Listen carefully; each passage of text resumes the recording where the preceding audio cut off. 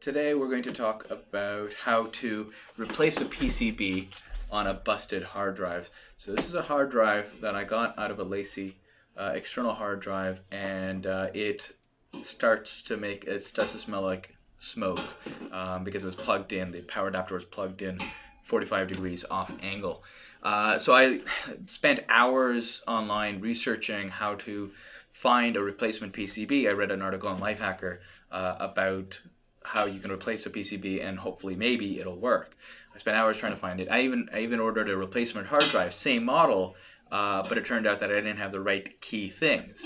And I stumbled upon a website called onepcbsolution.com, and they had this amazing guide where you can just step through and select your particular model of your hard drive, and then select the particular chip on the back and then the other thing, and with each step it asks you the most important question first. So instead of this list of like 4 or 5 things I have to match, it told me exactly what mattered and what didn't, and it took me like a few minutes to get through the guide, just flipping the hard drive around to get the information I needed, and it was amazingly quick. And they happened to carry the PCB I needed now, and I got it in about a week. Luckily they're actually located in Canada, as am I, so it worked out really well. And one nice touch I really liked is there's handy instructions, and they were actually really responsive to email, because I asked them, am I going to have to, I just sent them a quick email about whether I'm going to have to like replace a firmware chip. They were like, no, you don't have to do that. We've got instructions. And one little thing I really liked is that they've actually put in a little torque screw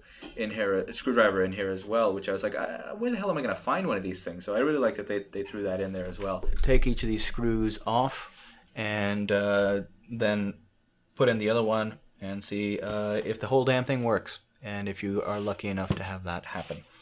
So let's just get to it.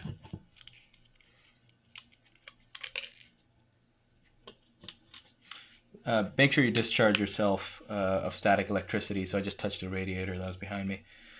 It wasn't hot, luckily.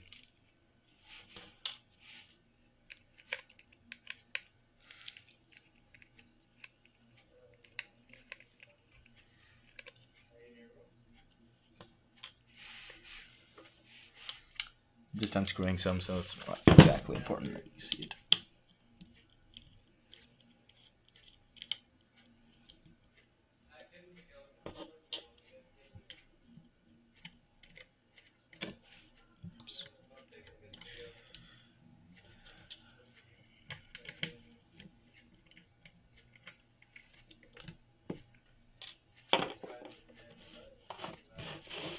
Came right off.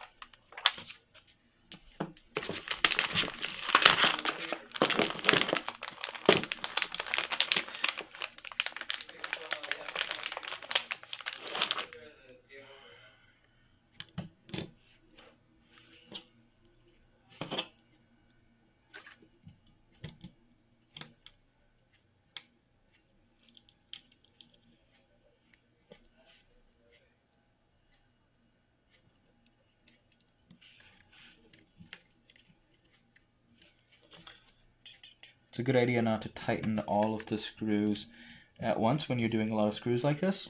Get everything a little bit tight and then go back and forth to tighten them down. Just sort of rocking back and forth.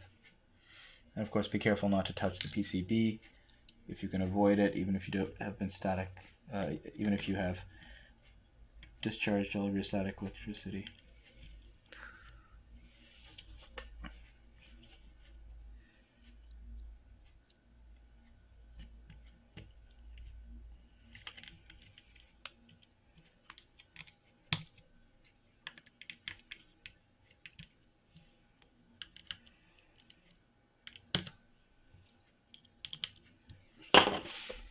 Okay, so we got the new board on. So we're going to try to connect this hard drive now into this Voyager Q USB 3 enclosure thing. Really useful for me because I have a lot of hard drives, and getting external cases for each one can get quite expensive. So it was just cheaper for me to buy one of these things and just keep the hard drives in their own like bags and cases and stuff. So fingers crossed. Ah, okay, it recognized it. So this was a success. The hard drive is being read by the computer, which is going ahead and copying everything off of it. And I took their advice, and I'm going to just back up everything off of it right now and basically consider the hard drive broken. I may throw it in an external hard drive case and just use it for a little bit, but I'm basically considering it broken, and essentially it's for data that I really don't care if it gets screwed up or not. Another thing I'm going to have to do is figure out what happened to the other 130 gig. I think there was an NTFS partition on this drive as well.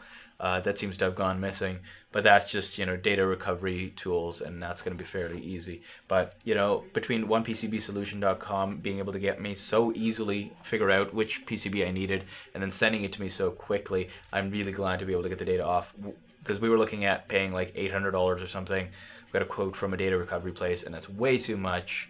I mean, the data's worth a lot to me, but not that much. So being able to spend instead $40, get a replacement PCB, install it myself in just minutes, and get the whole thing up and running, very happy with this solution.